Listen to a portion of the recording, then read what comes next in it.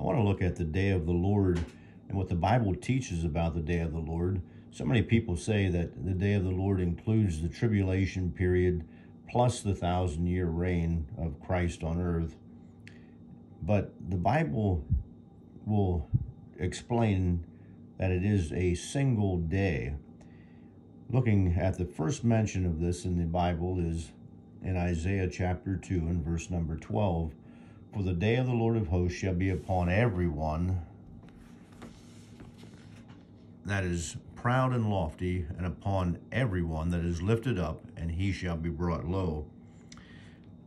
Before that verse, you can read in verse 10, an interesting phrase. It says, enter into the rock and hide thee in the dust, for the fear of the Lord and for the glory of his majesty. For the lofty looks of man shall be humbled, and the haughtiness of men shall be bowed down, and the Lord alone shall be exalted in that day. That day is the appearing of the Lord Jesus Christ. That day is the second coming. That day is the day that the world is not looking forward to. That's the day that Revelation chapter number 6 records how men will cry out and they'll flee, they'll hide from the wrath of the Lamb, for the day of his wrath has come. And notice in verse 19 here, it says about how they shall go into the holes of the rocks and into the caves of the earth for the fear of the Lord and for the glory of his majesty, when he ariseth to shake terribly the earth. You see next to that, I have Revelation chapter 6, 12 through 17. And that's what I referred to earlier. They're going to, the Bible says here in verse 20, in that day a man shall cast his idols of silver and his idols of gold, which they made each one for himself to worship, to the moles and to the bats, to go into the clefts of the rocks and into the tops of the ragged rocks, for the fear of the Lord and for the glory of his majesty, when he ariseth to shake terribly the earth. This day is going to be an awesome day of destruction. It's going to be a day of great shaking. It's going to be a day of great fear for the people that are left during this time. The second mention of the day of the Lord is in Isaiah chapter 13 and verse number 6. I'm going to try to look quickly through all these references to the day of the Lord and see what surrounds that. Here in verse number 6, and I'll read a few verses before that and just kind of get an idea of what's going on in these verses. God says in verse number 3, I've commanded my sanctified ones, I've called my mighty ones for mine anger, even them that rejoice in my highness. So these are the people of God, his mighty warriors. The Bible says the noise of a multitude in the mountains like as a great people, a tumultuous noise of the kingdoms of nations gathered together. The Lord of hosts mustereth the host of the battle. They come from a far country, even, or from the end of heaven, even the Lord, and the weapons of his indignation to destroy the whole land. So it's going to be a day of destruction. Howl ye, for the day of the Lord is at hand. It shall come as a destruction from the Almighty. So it's a verse number 9 goes on to say, behold, the day of the Lord cometh both with wrath and fierce anger, to lay the land desolate, and he shall destroy the sinners thereof out of it. Also, you'll see about the sign, like back in Matthew 24, it talks about the sign where the sun and the moon is darkened. And here we have, and it's also mentioned a lot in Joel, but in verse 10 it says, for the stars of heaven and the constellations thereof shall not give their light. The sun shall be darkened in his going forth, and the moon shall not cause her light to shine. And I will punish the world for their evil, and the wicked for their iniquity, and I will cause the arrogancy of the proud to cease, and will lay low the haughtiness of the terrible. So many people today, I think of a man named Bill Maher, that in his arrogance and pride speaks out against God Almighty. And there's coming a day when the proud is, and the arrogancy of the proud is going to cease, and God is going to lay low the haughtiness of the terrible. You know, these people that think there's so much now, when they face God Almighty, if they live to this day, it's going to be an awful day of destruction. God is going to judge this world like it never thought it would be judged. In verse number 13 here says, "Therefore I will shake the heavens, and the earth shall remove out of her place in the wrath of the Lord of hosts, and in the day of his fierce anger." There's going to be, you talk about some global change, some global climate change. Well, this is going to change. This will be an unbelievable time. An earthquake that was never before seen in this world, where the mountains will be laid low, the islands will be covered up and moved out of their places. It's going to be a day of destruction from the Lord Almighty. Now, so these are the next two mentions, and then we can go to Isaiah chapter 34 and verse number 8 for the next mention of the day of the Lord. Isaiah 34, and we'll just look real quick here at the beginning of Isaiah 34. It says in verse 2, "For the indignation of the Lord is upon all nations, and his fury upon all their armies. He hath utterly destroyed them. He hath delivered them to the slaughter. The slain also shall be cast out, and their stink shall come up out of their carcasses, and the mountains shall be melted with their blood.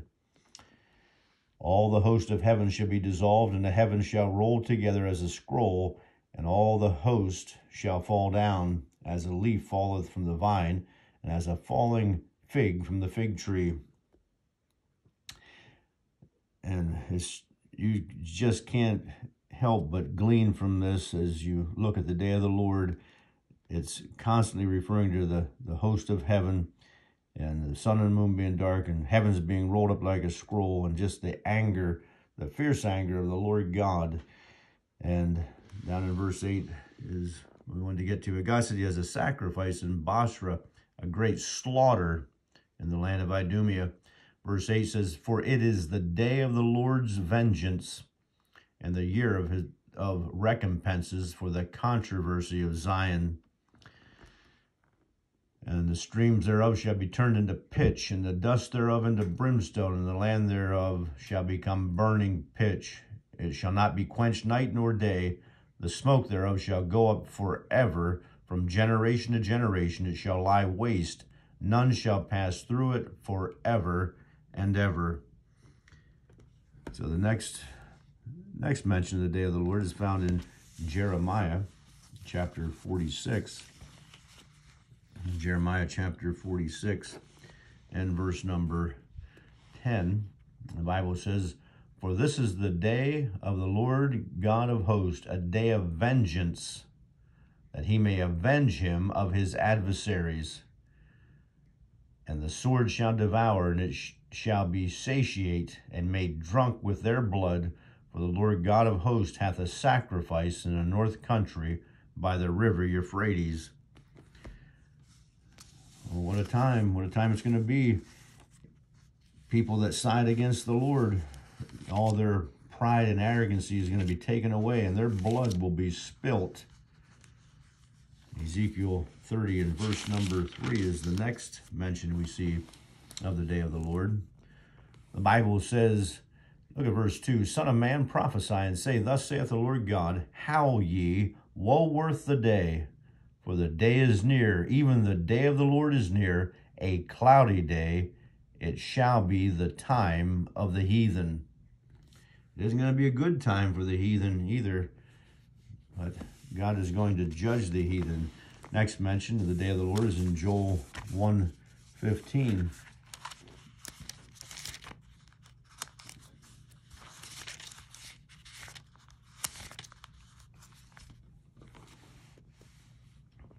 Joel 1:15, "Alas for the day of the Lord is at hand, and as a destruction from the Almighty shall it come." Down in chapter 2, verse 1, "Blow ye the trumpet in Zion, and sound an alarm in my holy mountain. Let the inhabitants of the land tremble, for the day of the Lord cometh, for it is nigh at hand, a day of darkness and of gloominess, a day of clouds and of thick darkness, as the morning spread upon the mountains, a great people and a strong. There hath not been ever the like, neither shall be any more after it, even to the years of many generations. As you read down through here, it's like the burning pitch that was left after the sacrifice in Bosra. You have a great people and a strong, never been alike, and a fire devoureth before them, verse 3, and behind them a flame burneth. The land is as the Garden of Eden before them, and behind them a desolate wilderness, yea, and nothing shall escape them. As we look down through here, we get down to verse number 10. It says, the earth shall quake before them, the heavens shall tremble, the sun and the moon shall be dark, and the stars shall withdraw their shining. Again, that's the sign. That's what we're looking for the day of the Lord. And the Lord shall utter his voice before his army, and for his camp is very great, for he is strong that executeth his word. For the day of the Lord is great and very terrible, and who can abide it? Well, who can abide it? No one. There is no one that is going to stand up against this great day. As we look down through, we come to the next mention, the day of the Lord, and still in chapter 2, verse 30 says, and I will show wonders in the heavens and the earth, blood and fire and pillars of smoke. The sun shall be turned into darkness, and the moon into blood, before the great and terrible day of the Lord come. And we get down to where the battle of Armageddon is going to take place, and God says, assemble yourselves, and come, all ye heathen. Gather yourselves together round about. Cause thy mighty ones to come down, O Lord. Let the heathen be wakened. And boy, they're woke today, aren't they? Let the heathen be wakened and come up to the valley of Jehoshaphat. For there will I set to judge all the heathen round about. Put ye in the sickle, for the harvest is ripe. Come, get you down, for the press is full. The vats overflow, for their wickedness is great. Multitudes, multitudes in the valley of decision. For the day of the Lord is near in the valley of decision. The sun and the moon shall be darkened, and the stars shall withdraw their shining. The Lord also shall roar out of Zion, and utter his voice from Jerusalem, and the heavens and the earth shall shake. The Lord will be the hope of his people, and the strength of the children of Israel. Next mention is over in Amos chapter 5.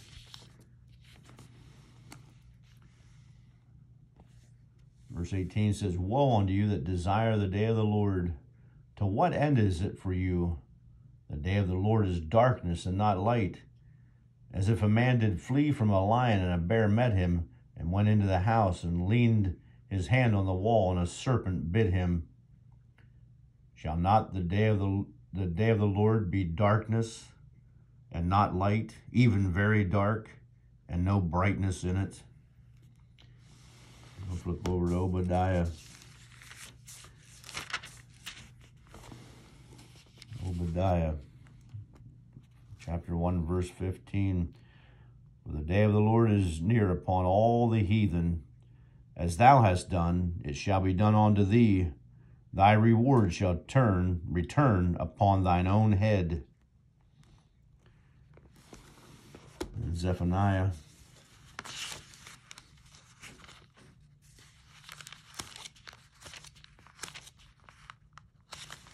Zephaniah chapter 1,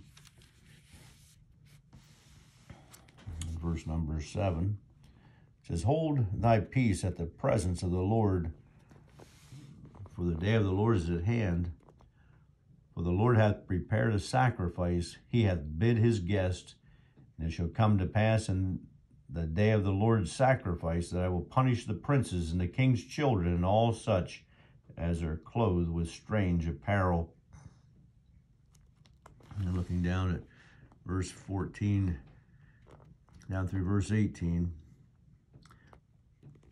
The Word of God says, the great day of the Lord is near. It is near and hasteth greatly, even the voice of the day of the Lord. The mighty man shall cry there bitterly. That day is a day of wrath, a day of trouble and distress, a day of wasteness and desolation, a day of darkness and gloominess, a day of clouds and thick darkness, a day of the trumpet, an alarm against the fenced cities and against the high towers. And I will bring distress upon men, and they shall walk like blind men, because they have sinned against the Lord, and their blood shall be poured out as dust, and their flesh as the dung.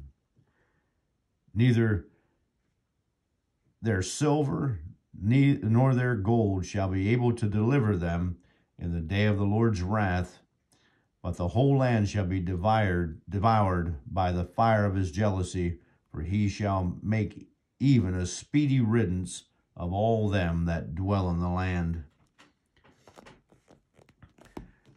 Doesn't sound like a day you want to be here. I know I don't want to be here. I know I'm not going to be here. Thank God for the Lord Jesus Christ. Thank God, the merciful God of heaven, provided a way of salvation. And if you'll just but put your faith and trust in the Lord Jesus Christ, you can be saved. We're nearing the end of this thing. And this day's coming. This day is as sure as what you're breathing right at this moment. That day is going to come. Zechariah 14, verse 1, Behold, the day of the Lord cometh, and thy spoil shall be divided in the midst of thee. For I will gather all nations against Jerusalem to battle.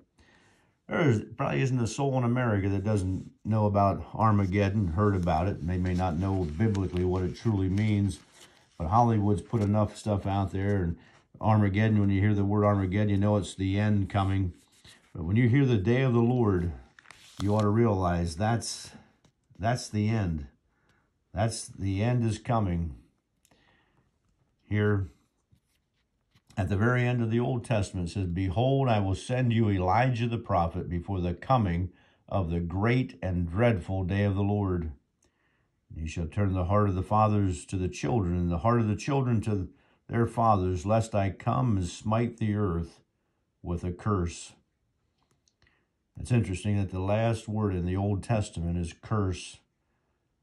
The Bible says, cursed is the man that doeth not all the things that are written in the law. None of us can fulfill the law. We're all cursed. We're all under God's condemnation. We're all guilty before God. We've sinned. We've broken the commandments of God, but the Lord Jesus became a curse for us. The Bible says, cursed are all they that hang on a tree. And the Lord Jesus became sin for us. And he took God's judgment, God's wrath, so that we don't have to suffer at the wrath of God. And if you're lost this day of the Lord, if you're here at the end and you suffer that time, you're not going to live through that. You will be destroyed. You will be killed. But the sad thing is, beyond that, there's a hell for eternity. There's a lake of fire that awaits those that reject this great God, the one that gave us the Lord Jesus Christ, the one that became the Lord Jesus Christ. And he died on a cross. And thank God for the mercy that's available, the forgiveness that's available through the Lord Jesus Christ today. I just wanted to look really quick about the day of the Lord. Many people teach that it's a long period of time, but clearly by just looking at these scriptures, just very quickly, just not taking much time at all to look over them, it's clear that it is a single day. And it's a day that will come at the end when the sun and the moon is darkened. Over in Matthew 24, the Bible clearly says, one of my favorite passages of Scripture, the Bible says immediately, verse 29, immediately after the tribulation of those days shall the sun be darkened, and the moon shall not give her light, and the stars shall fall from the heaven, and the powers of the heavens shall be shaken. And then shall appear the sign of the Son of Man in heaven, and then shall all the tribes of the earth mourn, and they shall see the Son of Man coming in the clouds of heaven with power and great glory. That's the second coming. And that's where God's going to take people away in judgment.